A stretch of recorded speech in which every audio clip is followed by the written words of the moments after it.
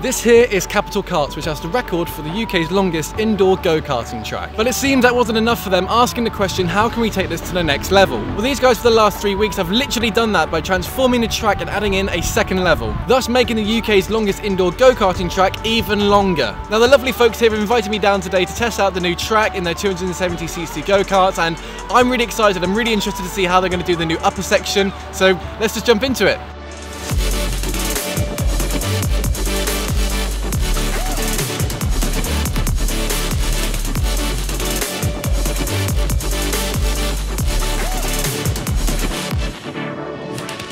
The original narrow track was over 1,000 metres in length with 25 corners, but with the newly added second floor you now have 19 corners downstairs and a further 12 upstairs. Plus, this means with the track being more spread out, the circuit is wider, allowing for more overtaking possibilities. Capital Karts have also created a new barrier system using stock board and tyres, which can take heavy compression in the case of a crash, unlike any other go-kart track. Plus, as they are bolted down individually, it opens up the possibility to customise the track to different configurations in the future. But what is it actually like to drive on? Well, let's jump into a hot lap to find out.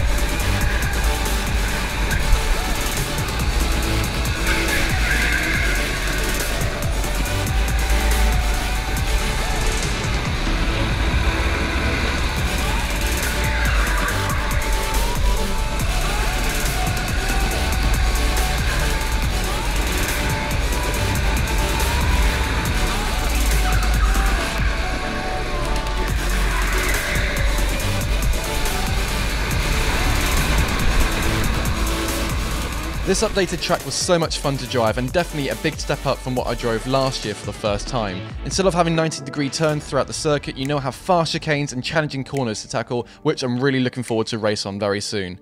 Massive thanks to the guys at Capital Karts for inviting us down to test it out. I heavily recommend you go check it out. I'll be leaving their details in the description down below. If you want to see more racing goodness, then subscribe now to not miss out. But that's all for now, and I'll see you next time.